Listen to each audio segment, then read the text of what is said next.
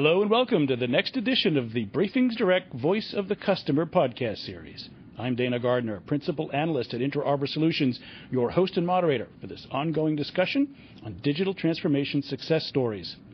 Our next hybrid cloud advancement interview explores how a triumvirate of global data center hosting company, a hybrid cloud platform provider, and a global cloud community are solving some of the most vexing problems for bringing high-performance clouds to more regions around the globe.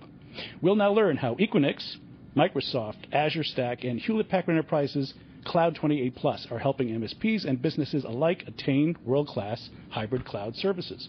Here to help us explore new breeds of hybrid cloud solutions in every corner of the globe, we're joined by David Anderson, Global Alliance Director at Equinix for its Microsoft Alliance. Welcome, David. Thanks, and thanks for having me, Dana. You're very welcome. We're also here with Xavier Poussin. He's the Vice President, Worldwide Services Providers Business and Cloud 28 Plus at Hewlett Packard Enterprise. Welcome. Hi, Dana. Welcome. Let's see. It seems to me that there's sort of a paradox when it comes to hybrid cloud, that it works best in close proximity technically, but has the most business payoff when you can distribute it far and wide. So how are Equinix and Microsoft and HPE together helping to solve this paradox of proximity and distribution? David? Yeah, that's a great question. And I think that you're right in the sense that hybrid cloud does tend to work better when there's a proximity between what we call the hybrid installation and the actual public cloud they're connected to. But that proximity can be actually lengthened a little bit with what we call interconnectedness. Interconnectedness is really those business-to-business and business-to-cloud private network Ethernet connections. And so Equinix is positioned such with over 200 data centers worldwide and the most interconnections by far around the world, every network provider is in our data centers, that we also work with the cloud providers like Microsoft with the Equinix Cloud Exchange to connect businesses, enterprises to those clouds through our Equinix Cloud Exchange fabric with a simple one-port virtual connection, software-defined networking up to the clouds. What that does is that brings low latency, high performance, up to 10 gig network links. So they're connected. So now you can run a hybrid application and it's running as if it's sitting in your corporate data center not far away. The idea of saying, yes, but then the idea of hybrid is going to be more dispersed. Well, that dispersion really takes place through the breadth of our reach at Equinix with over 200 data centers and 45 metros and all over the world and interconnected all over, plus then over 50 Azure regions when we're working with Microsoft that we're all located fairly close to. We can actually get it out to the customers fairly easily and with all the network service providers in our facilities.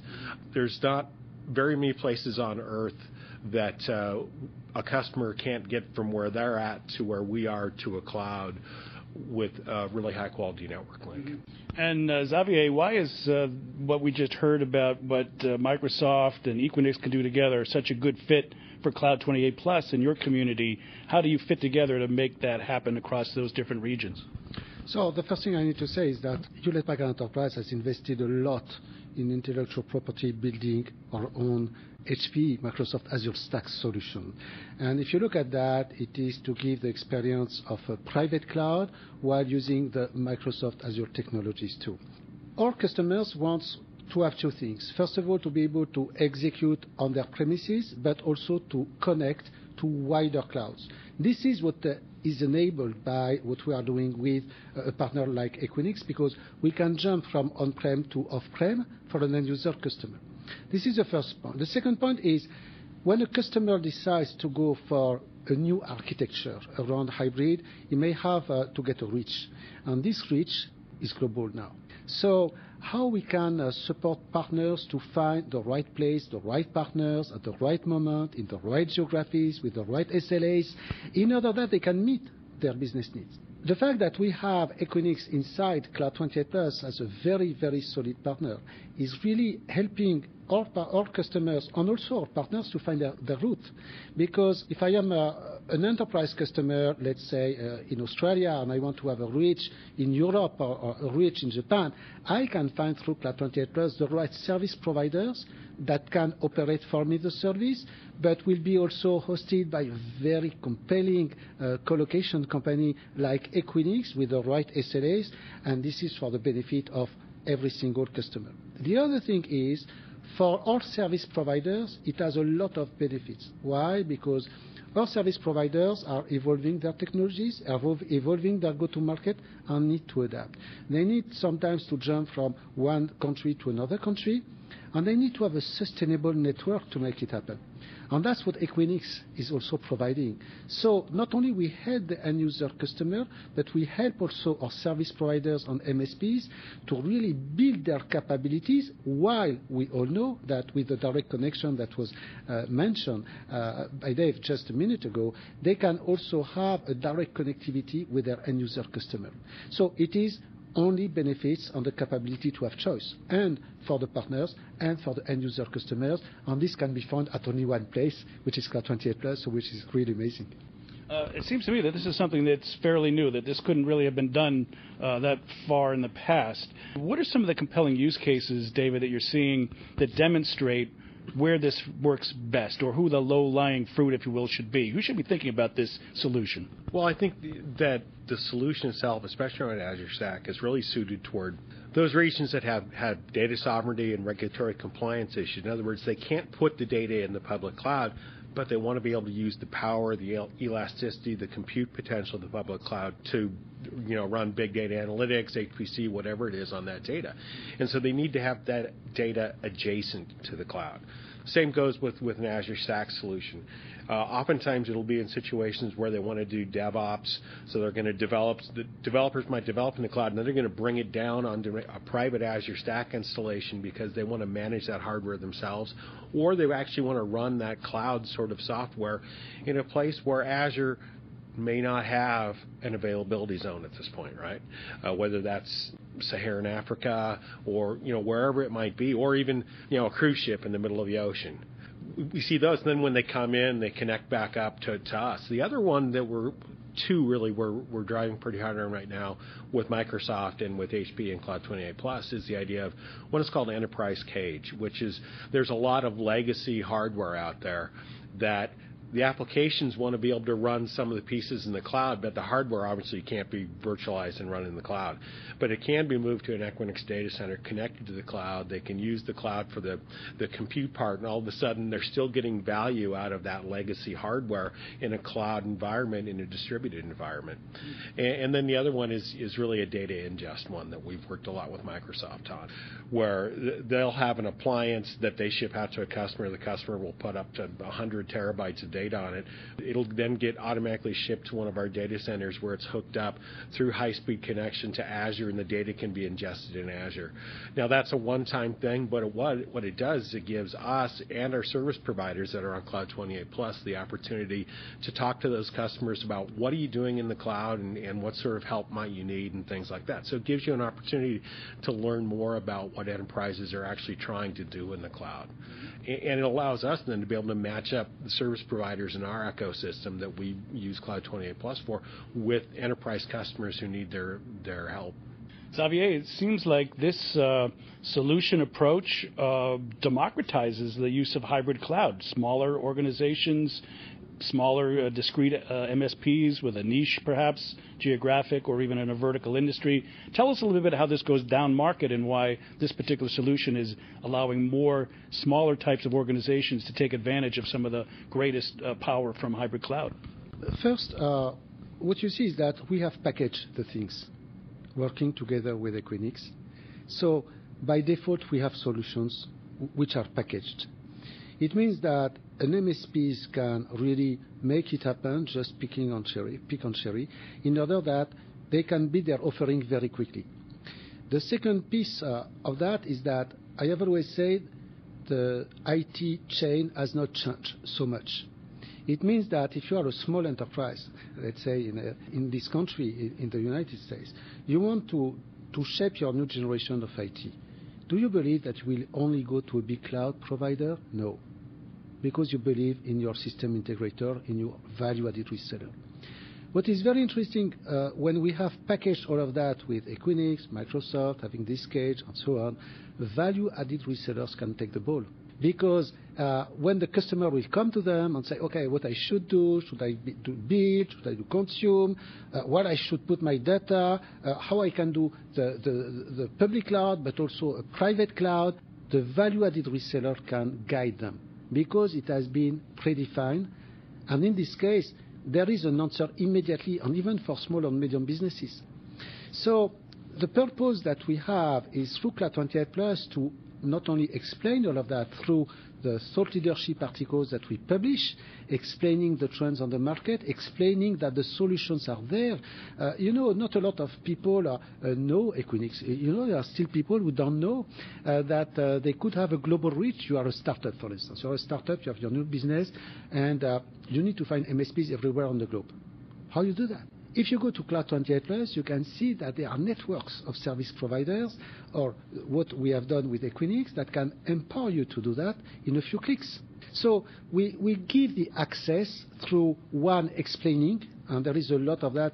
Our partners have been publishing more than 900 articles in less than, I believe, 6 months into Cloud 28 Plus on various topics such as security, big data, interconnection, globalization, AI, GDPR for what is concerning Europe, and they learn, and then they can find offerings because the articles are connected to some people who offer services, and in this case they can get in touch.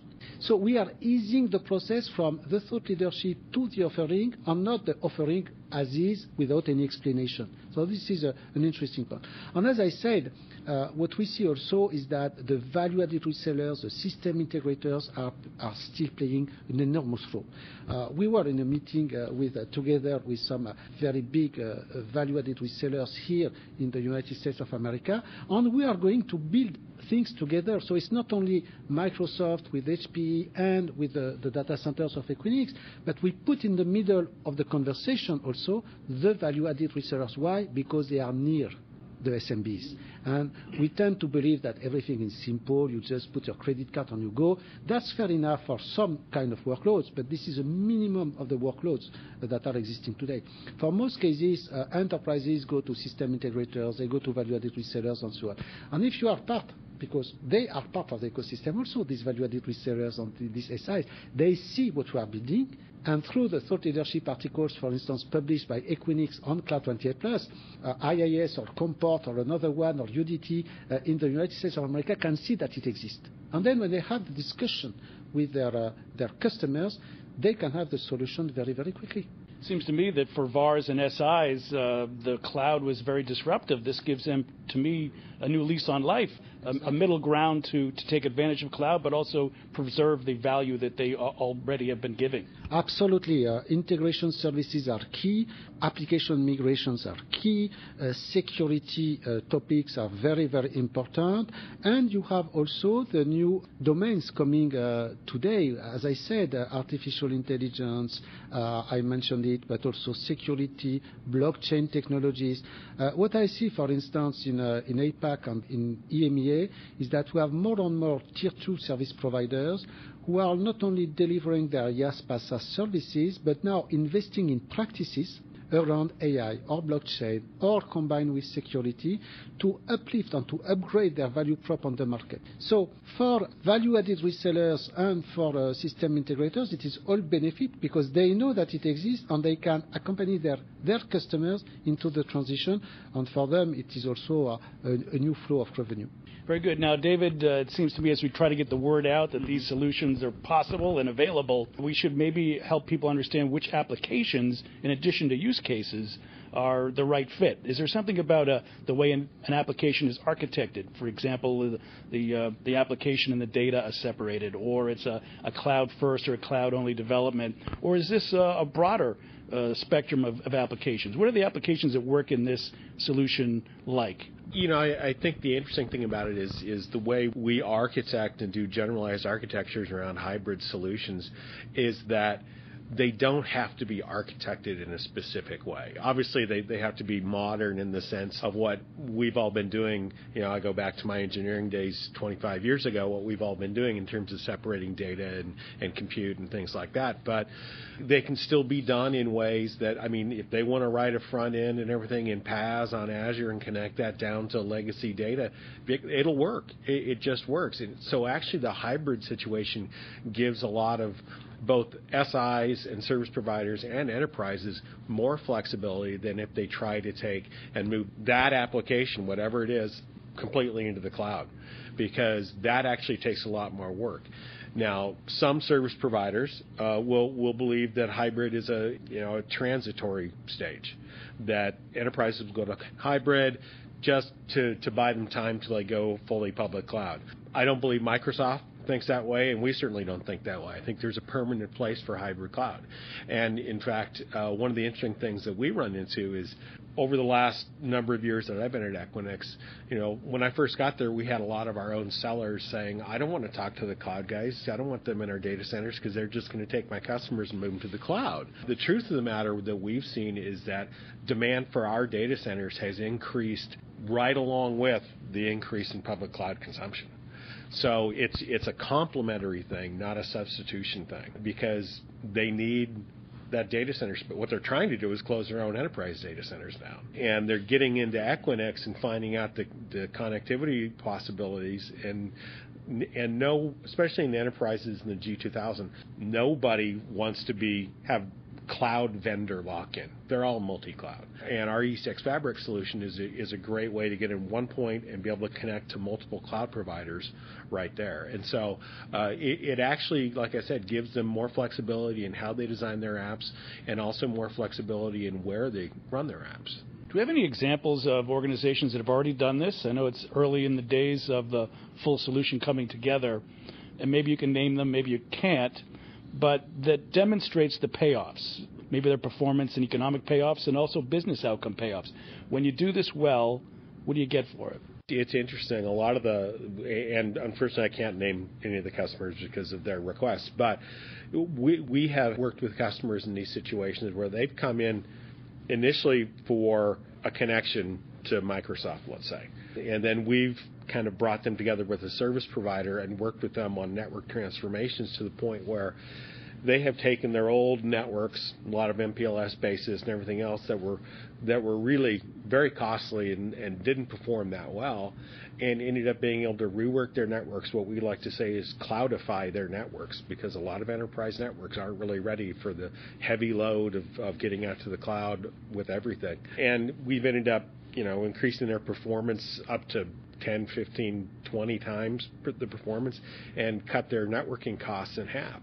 So then they can turn around and reinvest that in applications. They can also then, what they like to do is their IT departments are used to now, if they're going to spin up cloud apps, just being able to provision them and not have to worry about, managing the infrastructure and everything else. Well, they want the same thing in the hybrid world, which is where those service providers that we find on Cloud 28 Plus and that we amplify come in, because then they can build those managed services, whether it's a managed Azure Stack offering or anything else, so that the enterprise IT shops can essentially do the same thing with hybrid that they're doing with public cloud, and that is buy it on a consumption model. They're not managing the hardware. They're offloading that to someone else.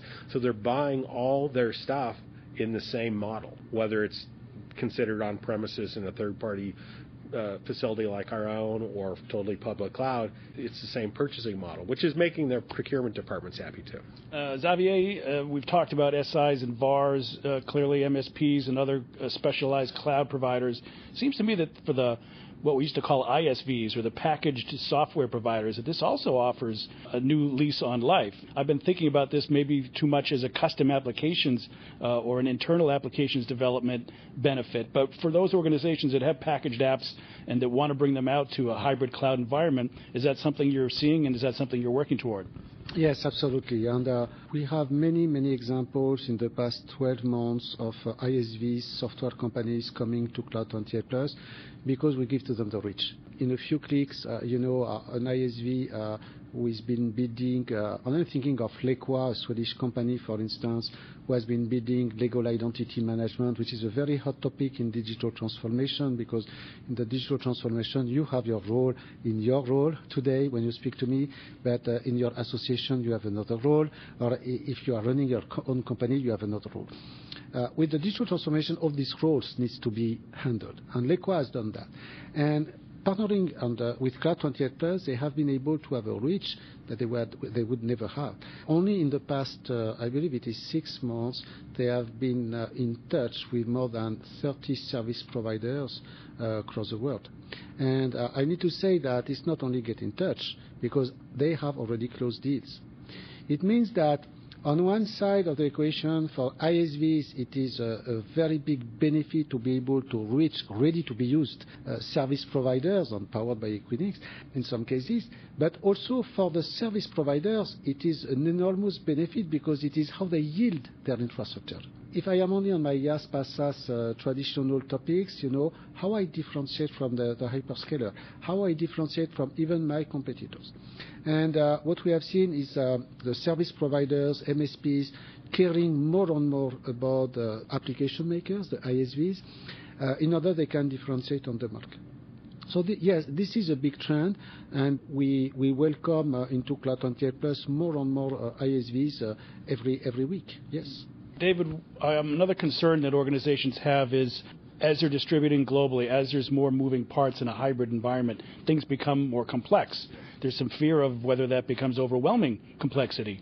Is there something about the way that you're architecting this that gives them a single view? Is there maybe something that HPE is doing with new products like OneSphere that will help? How do we allow people to gain confidence that they can manage even something that's a globally distributed hybrid set of applications? I think that there's a number of ways that we're doing that, a number of ways we're partnering with HPE to do that, and that we're partnering with Microsoft and others to do it. But one of the keys really becomes, and I've said it before, is the ECX fabric, where now they're only having to manage really one real connection, one wire or fiber connection, into a switching fabric that allows them to spin up virtually connections to all the cloud providers to actually span those connections across multiple locations. And so that makes it easier to manage. And then with our APIs that drive the ECX fabric, those can actually be consumed and viewed with tools such as OneSphere and things like that to be able to manage everything across that. I think the other thing to help make it easier to manage is the idea that managed service providers are having to take on more and more of that and be the ones that provide the one view, that provide the management of that. Because as you disperse, and yeah, these are multinational, huge enterprises, right? But by the same token, they still tend to view things in those silos.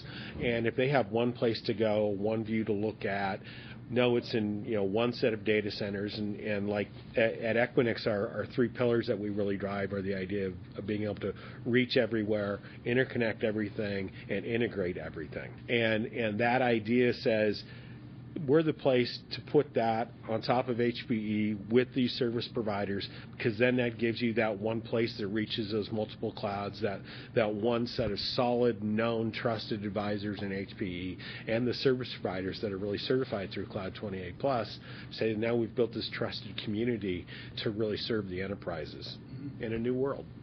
Right. Okay, before we close out, let's maybe take a little bit of a look into the crystal ball, a little bit to the future. A year, maybe 2 years from now, what might we be talking about that are added services within this model?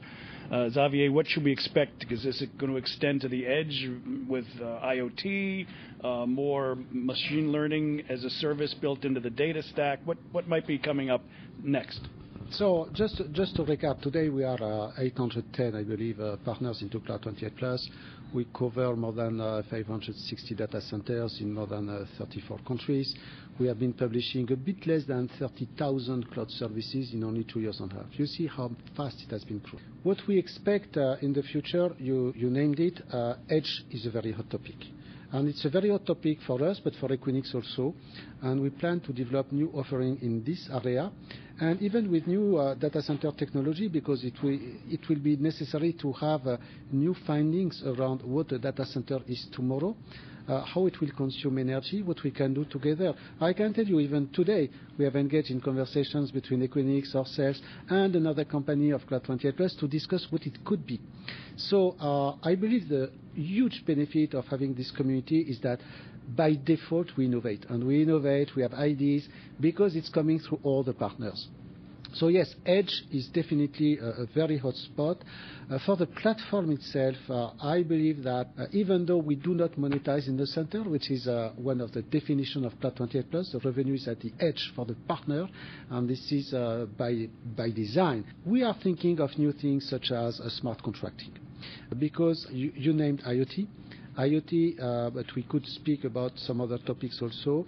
You need to have a combination of offerings to make a project. You need to have confidentiality between players, and at the same time you need to deliver one solution. So it is solutioning on contracting, and we believe that blockchain can add a lot of value in that. So we are starting from a platform perspective, because this what is Cloud 28 Plus also, on top of being an ecosystem on the community, it is a digital business platform. By the way, we are very happy because it has been recognized as such by Gardner in several research notes since September last year.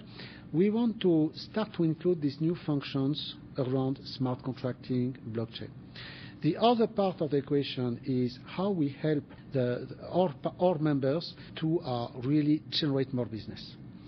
So today we have a module which is integrated into the platform to amplify and their articles and their offerings through social media. We have also a lead generation engine which is working quite well. But what we want is to launch now e-lead generation, electronic lead generation, and once again through thought leadership articles, because we believe that if we can give the feedback to the people who are filling this kind of forms, with how they position versus all their peers, and how they position versus the industry analyst messages, they will be very eager to engage with us. And the last piece of the thing is, you spoke a bit about that, it's more long term. We need to investigate what we can do. It is all what is around machine learning, because this platform is a jewel now with all these services, these interactions between the people, and we need to deep dive on this to find what is the value we can bring out of all this traffic. Because we have such a traffic now inside Cloud 28 Plus that trends are coming. For instance, I can say to any partner today that if they publish an article on what is happening in the public sector today, it will have a yield that is X time the one that if you publish something about yes. But all this intelligence, we have it. So what we are packaging now is how we give it back to our members in order that themselves they can catch up on the trends very, very fast and publish things that are interesting for the people. But in a nutshell, these are the different axes that we see.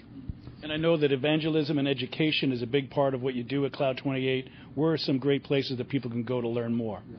Absolutely. So this is one thing. You can read, you can see not only what the partners publish, but how they think, which gives you the direction, how they operate. So this is building the trust. And for me, at the end of the day, for an end user customer, they need to have the trust and to know what they will get out of their investment. Well, very good. I'm afraid we'll have to leave it there. We've been exploring how a triumvirate of global data center hosting, cloud platform makers, and a global community of cloud providers are solving some vexing issues when it comes to bringing cloud to more regions around the globe. And we've learned how new breeds of hybrid cloud solutions are allowing more users to attain world-class cloud services nearly anywhere. So please join me in thanking our guests. We've been here with David Anderson, Global Alliance Director at Equinix for its Microsoft Alliance. Thank you, David. Thank you, Dana. It's been a pleasure. We've also been here with Xavier Pousson. He's the Vice President, Worldwide Service Providers Business and Cloud 28 Plus at HPE. Thank you, sir. Thank you, Dana. A pleasure. And a big thank you as well to our audience for joining us for this BriefingsDirect Voice of the Customer Digital Transformation Success Story discussion. I'm Dana Gardner, Principal Analyst at Inter Arbor Solutions, your host for this ongoing series of Hewlett Packard Enterprise sponsored interviews. Thanks again for listening. Please pass this along to your own IT community and do come back next time.